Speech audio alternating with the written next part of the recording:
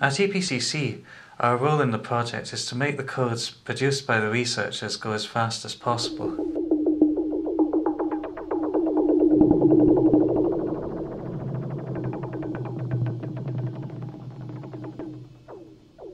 The first step is generally to convert the codes from their original MATLAB form into a language more suited to high-performance computing, such as C++.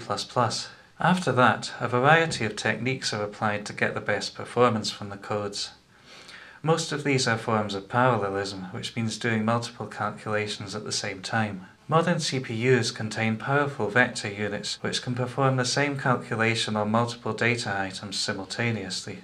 This has proved very effective for the brass code and also helps the nonlinear plate code. For some of the codes, exploiting multiple CPU cores is more effective. Modern CPUs normally have several cores, each capable of running programs independently from the others. In the guitar code, for example, each guitar string can be assigned to its own CPU core, and they can be updated in parallel. Codes that involve a lot of data but only fairly simple computations tend to perform best on graphics processing units, GPUs. These specialized chips were originally designed for rendering 3D graphics, primarily for games, but in the last few years there has been a lot of interest in using them for general computation, and many of the world's largest supercomputers now contain GPU devices.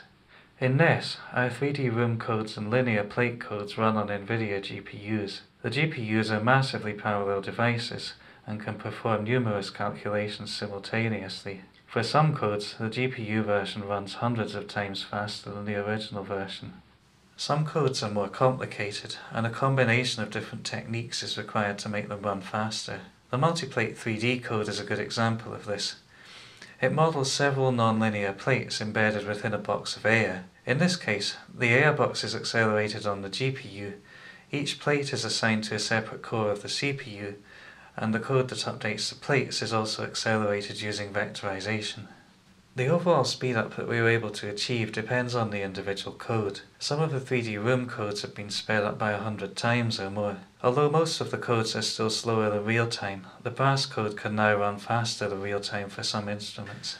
If you're a composer who would like to experiment with the technologies we've been developing on the project, then please get in touch.